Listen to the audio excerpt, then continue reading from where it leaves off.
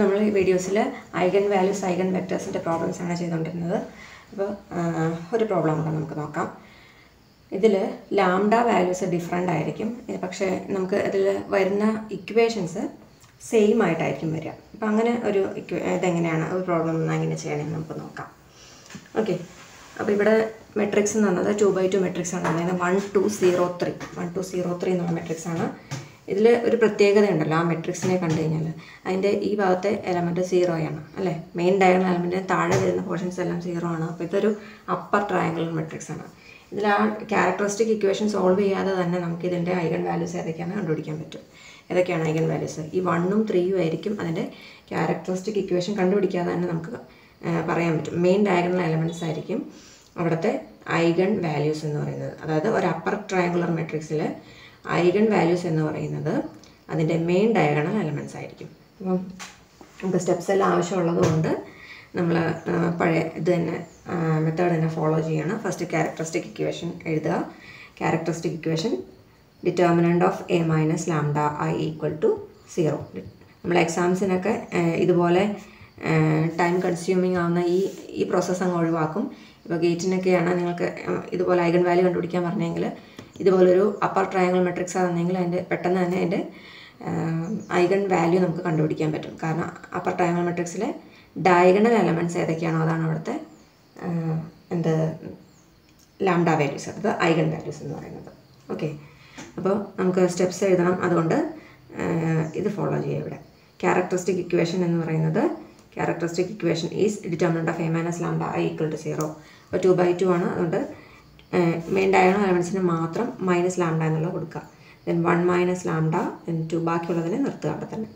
Then 3 minus lambda equal to 0. അപ്പോൾ 2/2 ആയതുകൊണ്ട് വേഗം നമുക്ക് ചെയ്യാം. ഇത് 1 minus lambda into 3 minus lambda then minus 0 equal to 0. ഇനി 1 minus lambda 3 minus lambda equal to 0 എന്ന ഇക്വേഷൻ വരും. അതിനെ ഒന്ന് എക്സ്പാൻഡ് ചെയ്യുക. അപ്പോൾ ഒന്നുകിൽ അങ്ങനെ എക്സ്പാൻഡ് ചെയ്തിട്ട് ഇക്വേഷൻ ഫോമിലാക്കാം, അതല്ലെങ്കിൽ വേറൊരു രണ്ട് ഫാക്ടേഴ്സ് ഇൻ്റെ പ്രൊഡക്റ്റ് 0 എന്നുള്ള രീതിയിലാണ് എഴുതിയേക്കുന്നത്. അതുകൊണ്ട് ഒന്നുകിൽ ഇത് 0 ആവാം, അല്ലെങ്കിൽ ഇത് 0 ആവാം, അല്ലെങ്കിൽ രണ്ട് വാല്യൂ 0 ആവാം. അപ്പം നമുക്ക് അങ്ങനെ ചെയ്യാം. 1 മൈനസ് ലാംഡ ഈക്വൽ ടു 0 ആണെങ്കിൽ ലാംഡയുടെ വാല്യൂ എന്ത് വരും? 1 വരും. 3 മൈനസ് ലാംഡ ഈക്വൽ ടു 0 ആണെങ്കിൽ ലാംഡയുടെ വാല്യൂ എന്ത് വരും? 3 വരും. സോ ലാംഡയ്ക്ക് രണ്ട് വാല്യൂസ് കിട്ടും, 1 and 3. So the eigen values are lambda equal to 1, 3. ഉണ്ടോ? ഞാൻ പറഞ്ഞില്ലേ മെയിൻ ഡയഗണൽ എലമെൻറ്റ്സ് ആയ 1, 3 തന്നെയാണ് ഇവിടുത്തെ ഐഗൺ വാല്യൂസ് ആയിട്ട് നമുക്ക് കിട്ടിയത്. അപ്പോൾ എക്സാമിന് എന്താ ഗേറ്റിനൊക്കെ ആണെങ്കിൽ നമ്മൾ ഇത്രയും ചെയ്ത് വരുമ്പോഴത്തേക്കും ടൈം കൺസ്യൂമിങ് ആയിട്ട് വരും. നമ്മൾ സമയം കുറേ വെറുതെ പോകും. അപ്പോൾ ഇങ്ങനെയുള്ള കുറച്ച് റിസൾട്ട്സ് പഠിച്ചു വെച്ചാൽ നമുക്ക് എളുപ്പത്തിൽ ചെയ്യാൻ പറ്റും. So the eigen values R lambda equal to 1, 3. ഇനി എന്താണ് ചെയ്യുന്നത്? ഈ ലാംഡ വാല്യൂസിന് കറസ്പോണ്ടിങ് ആയിട്ടുള്ള ഐഗൺ വെക്ടേഴ്സ് കണ്ടുപിടിക്കും. Okay, so the eigen vectors four eigen vectors എന്താണ് ചെയ്യേണ്ടത്? അടുത്ത step determinant of a minus lambda i into X equal to 0. Determinant of a minus lambda i into X equal to 0. അപ്പോൾ ഈ ഫോർമാറ്റിലോട്ട് നമുക്കതിനെ മാറ്റാം. That is 1 minus lambda 2 then 0 3 minus lambda into X എന്ന് പറഞ്ഞത് x1 x2 മാത്രമേ ഉള്ളൂ. Determinant നോക്കി എഴുതണം. 2/2 മെട്രിക്സ് ആണോ നമുക്ക് തന്നേക്കണേ, അതനുസരിച്ച് എഴുതാം. ഓക്കെ, ഇനി എന്താണ് ചെയ്യണത്? ലാംഡയുടെ വാല്യൂസ് 1ഉം 3ഉം ആണ്. ലാംഡ ഈക്വൽ ടു 1 വരുന്ന കേസിൽ ഈ ഡിറ്റർമിനൻറ്റിൻ്റെ വാല്യൂ വ്യത്യാസം എന്താണെന്ന് നോക്കണം. ഓക്കെ, പിന്നെ ലാംഡ ഈക്വൽ ടു 3 എന്നുള്ള കേസിൽ ചെയ്യണം. വെൻ ലാംഡ ഈക്വൽ ടു 1 ആവുമ്പോൾ ലാംഡ ഈക്വൽ ടു 1 ഡിറ്റർമിനൻ്റ് എങ്ങനെ മാറും? 1 minus 1 then 2 0 3 minus 1 into x1 x2 equal to 0 0. That implies 1 minus 1 എന്ന് പറഞ്ഞത് 0 0 2 0 3 minus 1 is 2 into x1 x2 that is equal to 0 0. ഇവിടെ നോക്കി രണ്ട് റോയും സെയിം ആയിട്ടാണ് നമുക്ക് വന്നേക്കുന്നത്. ഈ ഡിറ്റർമിനൻറ്റിൽ ഈ മെട്രിക്സിൽ 0ഉം 0ഉം 2. അപ്പോൾ രണ്ട് ഇക്വേഷൻസ് ഫോം ചെയ്യാൻ പോകുന്ന ഇക്വേഷൻസ് രണ്ടും എങ്ങനെയാണ്? സെയിം ഇക്വേഷൻസ് ആയിട്ടാണ് നമുക്ക് വരാൻ പോകുന്നത്. ഇക്വേഷൻസ് എഴുതാം. 0x1 plus 2x2 equal to 0.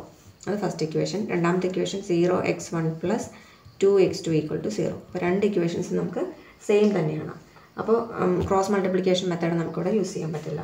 So നമുക്ക് എഴുതാം here equations are same. So we can't use cross multiplication method.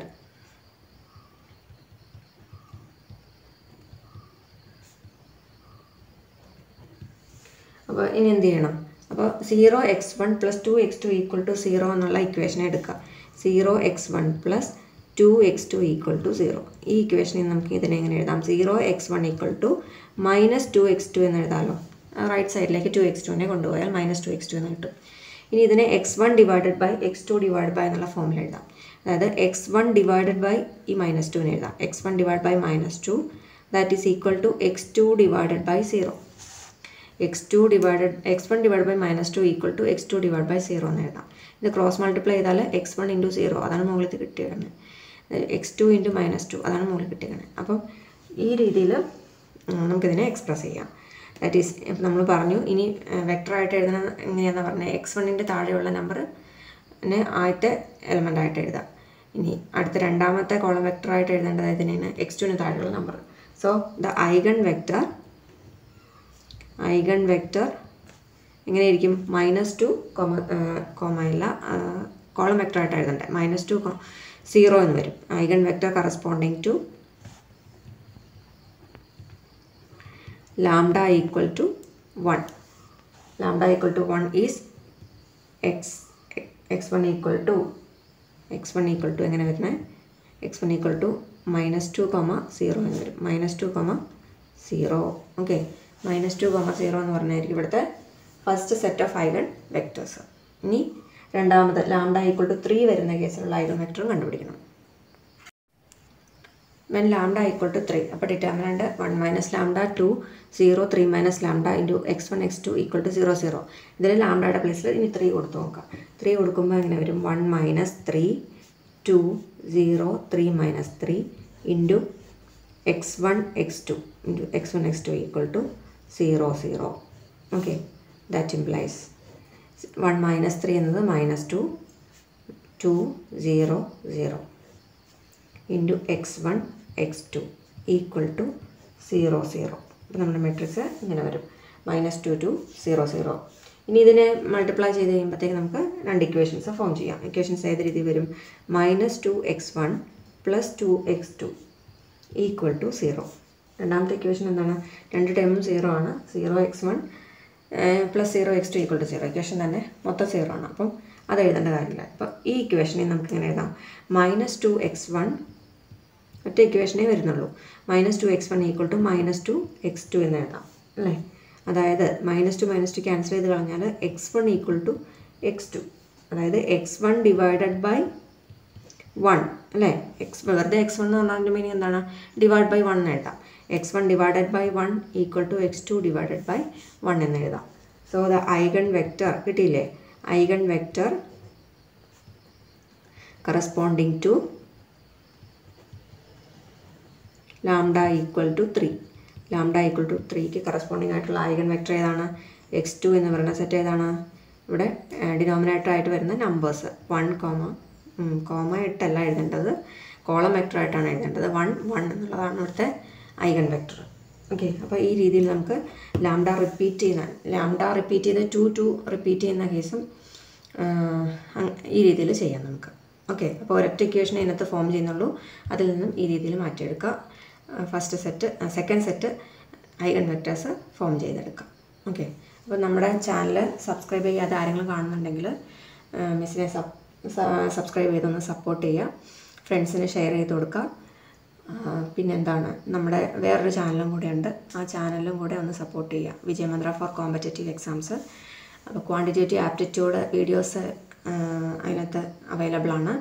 അതുപോലെ net gate CSIR net gate IIT JAM ഇതിലെ മാത്തമാറ്റിക്സ് സിലബസ് അതിനെ ബേസിസ് ചെയ്തുള്ള ക്വസ്റ്റ്യൻ പേപ്പർ സൊല്യൂഷൻസ് ഉണ്ട്. പിന്നെ content explanation ഉണ്ട്. അപ്പോൾ അതും കൂടെ ഒന്ന് കണ്ട് ആവശ്യമുള്ളവർ അതെല്ലാം കണ്ട് ഒന്ന് സപ്പോർട്ട് ചെയ്യുക. അതും കൂടെ ഒന്ന് സബ്സ്ക്രൈബ് ചെയ്ത് മിസ്സിനെ ഒന്ന് ഹെൽപ്പ് ചെയ്യുക. Okay, thank you.